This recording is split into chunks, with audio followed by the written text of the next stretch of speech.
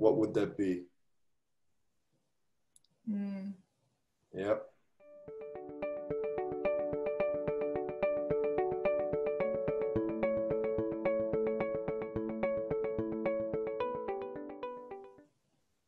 Brave, young, Jewish. Humanity. Writer, curious, heroic. Wow, that's lots of answers. So we already have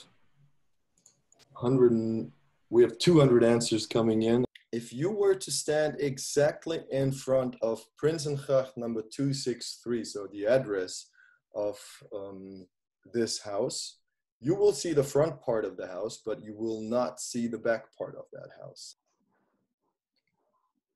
Just some boxes, some cases, storage, and up here, a map of the Kingdom of Belgium to cover the top part of the door.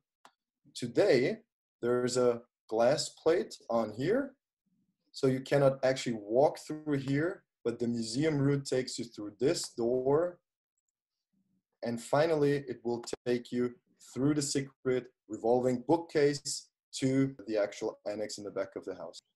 Now, something really important to keep in mind when you see this space is that this is a really unique view that we get to have right now.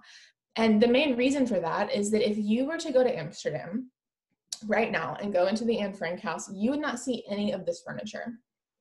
The current museum is completely empty of all furniture for a few reasons, but primarily because it's what Otto Frank requested, and that request has been honored to this day. He wanted the space to be left empty the way that he found it when he came back after the war.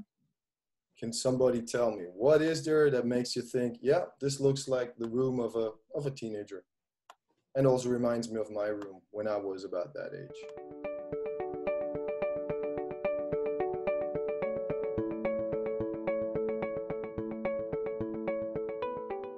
Yeah, Wyatt. I mean, probably all the pictures. Exactly. So all of these pictures actually were put on the wall by Anne Frank. Anne and the people in hiding had to balance multiple realities that were true at the same time, right? And so two of those would be, one, being in hiding, it's awful, right? They can't go outside, they can't see their friends, they can't be loud, they can't joke and yell and scream and be free, right? So that was such an incredibly challenging life to live for 2 years, over 2 years. But at the exact same time, it's also true that they were really, really fortunate. They were fortunate to have a bathroom. They were especially fortunate that they were able to be together. Why would people help Anne Frank and the others in hiding? What do you think?